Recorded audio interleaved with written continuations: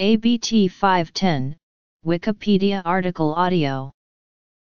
ABT 510 is a molecular therapeutic drug that was the subject of research as a potential treatment for cancer. According to the Journal of Clinical Oncology, ABT 510 is a subcutaneously administered nonapeptide thrombospondin analog.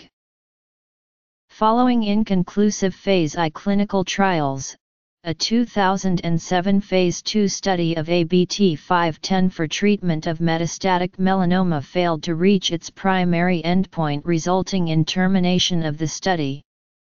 Only 3 out of 21 patients reached the primary endpoint of progression-free survival at 18 weeks, but these 3 patients remained progression-free for 21, 34, and 42 weeks. However, biomarker data collected during this study showed a decrease in VEGF-C, circulating endothelial cells, and CD146 and CD34/133 counts, and a maximum tolerated dose has still not been established. Further study could consider a higher dose and/or combination treatment.